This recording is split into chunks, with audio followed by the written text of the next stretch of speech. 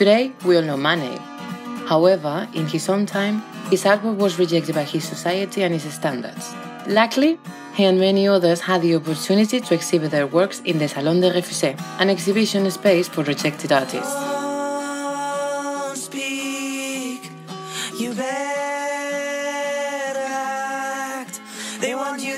It is estimated that around 20,000 Spaniards have moved to the UK since 2010 due to the financial crisis.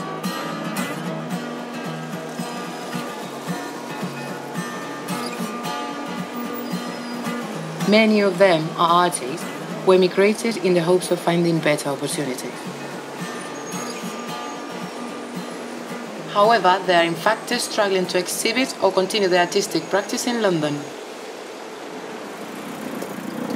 For Lon-art, they are the rejected artists of our time. We want to offer these London-based artists from or with strong links to Spain a platform where they can exhibit their work, gain visibility and express their views.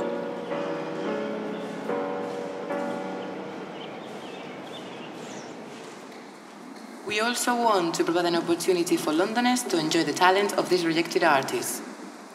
We will be programming a series of talks, workshops and events for the public to reflect upon current social issues and artistic practice in Spain and in the UK. Help us cover these walls by... Don't speak, you better act. They want you to know.